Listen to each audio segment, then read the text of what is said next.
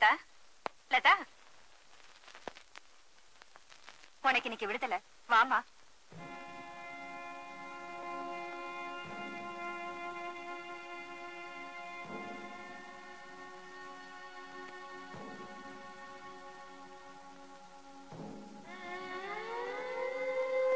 போமா, இந்த ரூம்ல ட்ரெஸ் மாத்திக்க.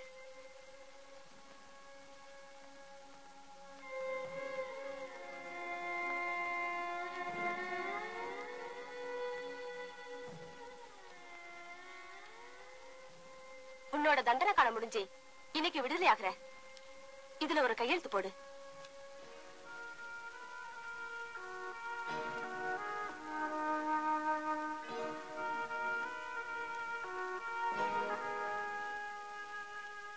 இதெல்லாம் எடுத்துட்டு போமா. ஏமா உன் தாலிய மறந்துட்டு போறியம்மா?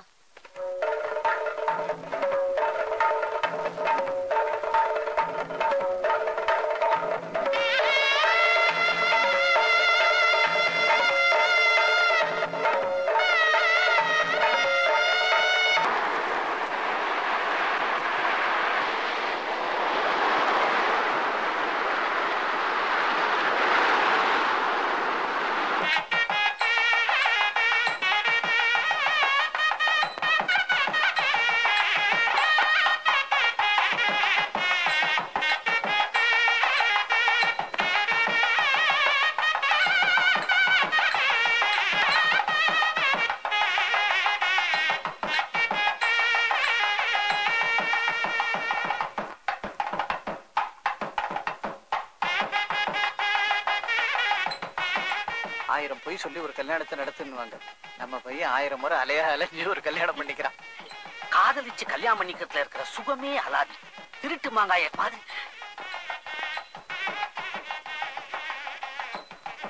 வாங்கண்ணா வாங்க.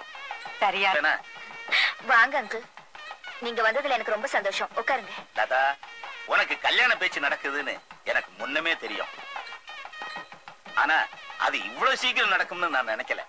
எப்படி தெரிஞ்சது அங்கிள்? நீ மறைச்சாலும் உண்மை தெரியாம போகாதுமா. 10 நாளைக்கு முன்னால ரகுராமன் ஒருத்தர் வந்து நீ யாரு, என்ன, எப்படிப்பட்டவ, நல்லவளா கெட்டவளான்னு விசாரிச்சாரு. அவர் ஃப்ரெண்டு தான் உன்னை கல்யாணம் பண்ணிக்க போறதா சொன்னாரு. அந்த மாப்பிள்ளை பேர் கூட ஏதோ சொன்னாரே. ஆமா, மாப்பிள்ளை எங்கம்மா? நான் பாக்கணுமே. ஆனந்த், இவர்தான் மாப்பிள்ளை.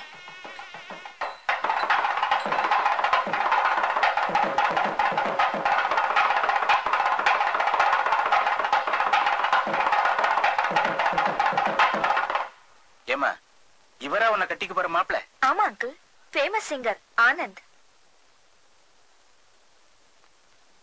ஏன் சார், நீங்க தானே அன்னைக்கு என் வீட்டுக்கு வந்து லதாவை பத்தி விசாரிச்சீங்க?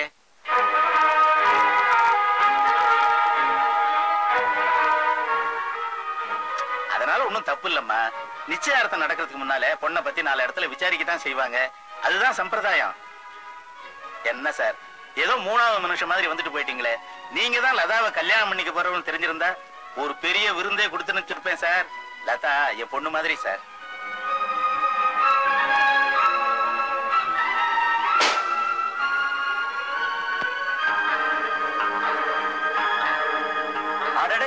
வாங்க டாக்டர். இருக்க வாங்க. லதா, இங்க யார் வந்திருக்கா பாருமா. வாங்க டாக்டர். என்னம்மா, சௌக்கியமா? சௌக்கியம். டாக்டர், இஸ் மிஸ்டர் ஆனந்த், லதாவை கல்யாணம் பண்ணிக்க போற மாப்பிள்ளை.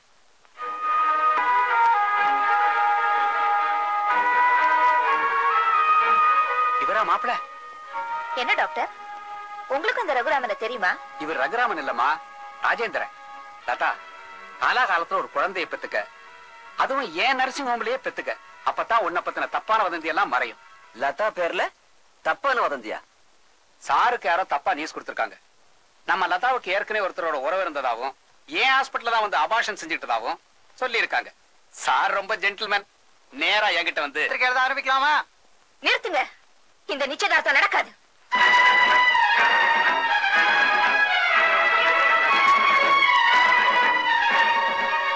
பெங்களூர் போறேன்னு என்கிட்ட போய் சொல்லிட்டு சேலத்துக்கு போய் இவர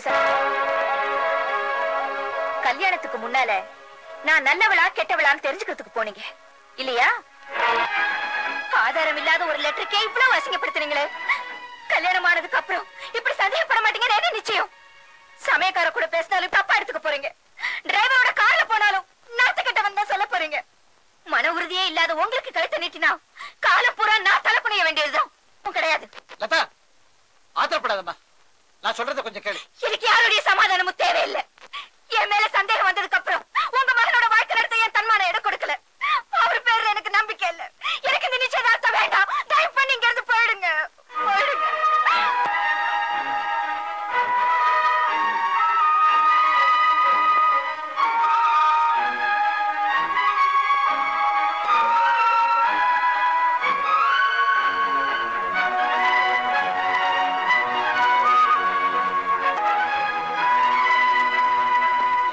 மோசமா இருக்கு. நாடி துடிப்பும் குறைஞ்சுக்கிட்டே வருது. அதிகமா போனா ஒரு 3 மணி நேரம் தான் உயிரோட இருப்பாருன்னு நினைக்கிறேன். எதுக்கும் என் கூட வா, நான் ஒரு இன்ஜெக்ஷன் தரேன். அதை போடு. நான் ஒரு 1/2 மணி நேரம் கழிச்சு வந்து பாக்குறேன்.